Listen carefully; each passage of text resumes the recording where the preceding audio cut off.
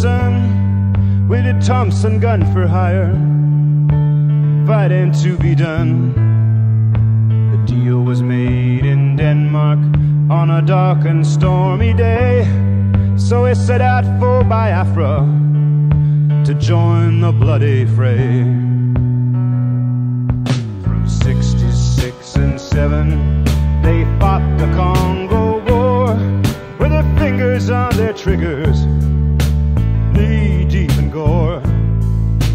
Days and nights they battled the Bantu to their knees. They killed to earn their living and to help out the Congolese. Roland the Thompson gunner, Roland the Thompson gunner.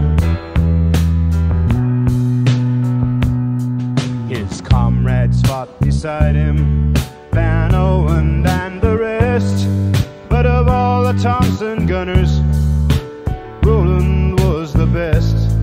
So the CIA decided they wanted Roland dead. That son of a bitch Van Owen blew off Roland's head. Roland the Headless Thompson gunner,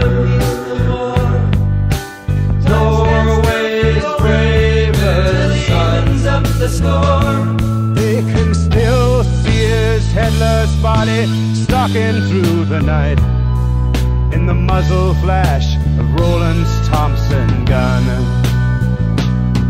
In the muzzle flash of Roland's Thompson gun.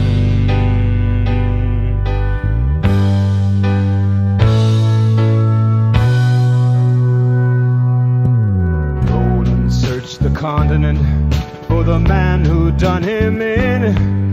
He found him in Mombasa, in a ballroom drinking gin. Roland aimed his Thompson gun, he didn't say a word, but he blew Van Owen's body from there to Johannesburg. Roland the Headless Thompson gunner, Roland the Headless Thompson gunner, Roland the Headless Thompson gunner. Talking about the man, Roland the Headless Thompson gunner. The eternal Thompson gunner, still wandering through the night. Now it's 10 years later, but it still keeps up the fight.